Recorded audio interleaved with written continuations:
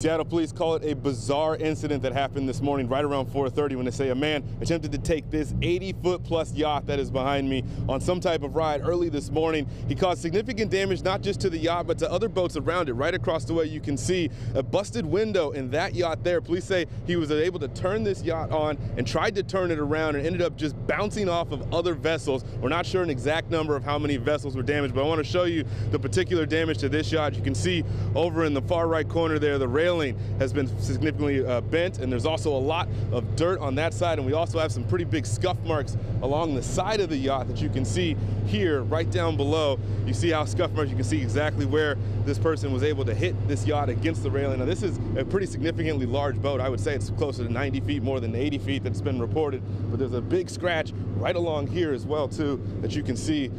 Cuts pretty deep into the yacht and goes all along there, just to give you an idea of what this guy was doing. So the police said that that man was taken to the hospital, and when he gets out of the hospital, he will be arrested. Not sure exactly what charges he will face, but again, what police call a bizarre incident happening here at Chandler's Cove in South Lake Union.